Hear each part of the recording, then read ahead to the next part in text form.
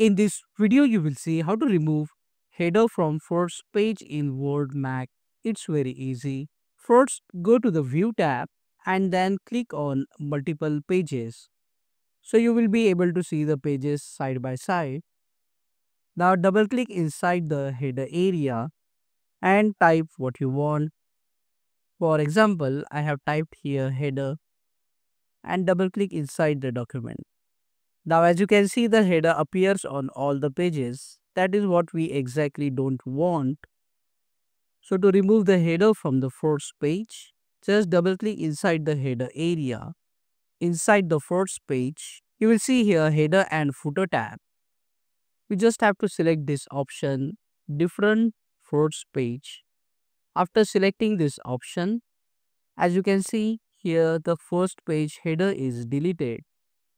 However, the second page header remains. Once this is done, double click inside the document. Go back to the View tab and then click on One Page. So now you can zoom in and out according to your need. As you can see on the first page there is no header, and from second page the header appears. Click on that like button, comment below and let me know if this video solved to your problem. And don't forget to check out these useful videos if you want to learn more about Microsoft Word on Mac. See you again in the next one.